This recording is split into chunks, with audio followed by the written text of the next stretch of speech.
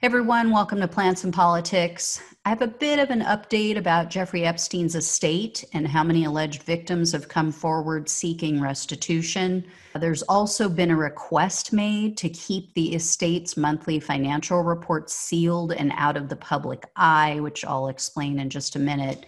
But as you may or may not know, the notorious pedophile and child sex trafficker Jeffrey Epstein updated his will while he was in prison just 2 days before he was found dead in his cell. In his will, he named two of his longtime associates as co-executors of his estate, men named Richard Kahn and Darren Indike.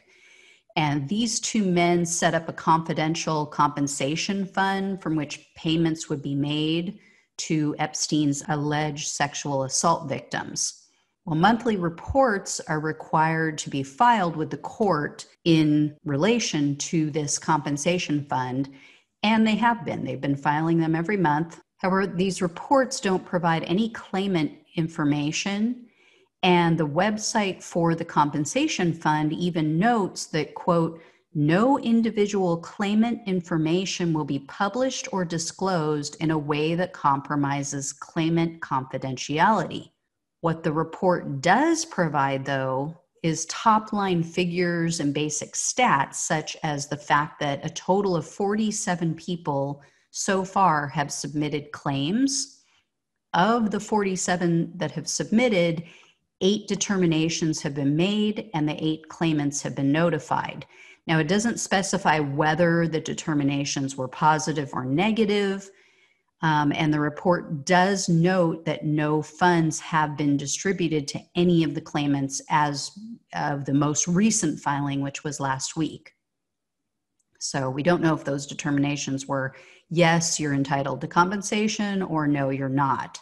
The report also mentioned that the final deadline to submit a claim against Epstein's estate is March 25th of 2021. So not too far off. I mean, that seems like a long way off, but we're already in September. So we're talking about 6 months from now, 6-7 months from now.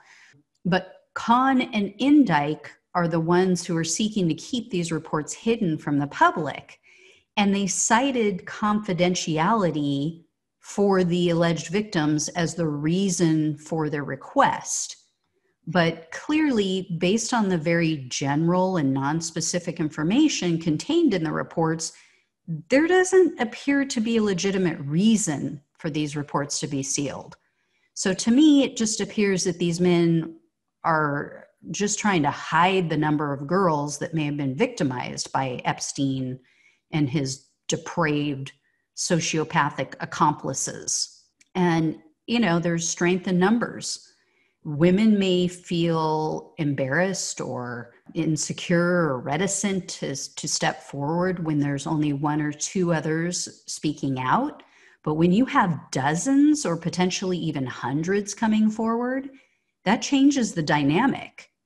It makes it impossible also for mainstream media to ignore and deny, although I'm sure they're going to give it their best shot, because so far they've done a really great job at ignoring all of this. So we'll see. No news as to whether or not the court is going to approve that request, but I'll let you guys know. And I will keep you posted on anything else with this case. So as always, like, share, subscribe. I'll talk to you guys soon. Take care. Thanks for listening to Plants and Politics. The only way we can take our country and power back is to spread the truth and build an army. So remember to like, follow, subscribe, and share on Facebook, YouTube, and wherever you listen to your podcasts.